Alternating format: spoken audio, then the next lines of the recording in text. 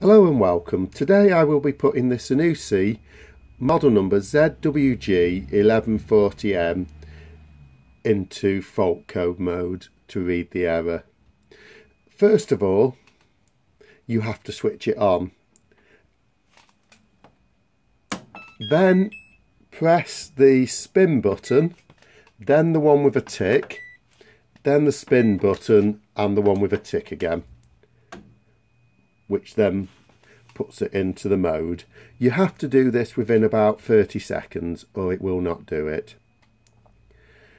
To get to the error mode, you press the close button to get this to 2 and then switch the machine, press the start button, which will bring ELE up, so press it again.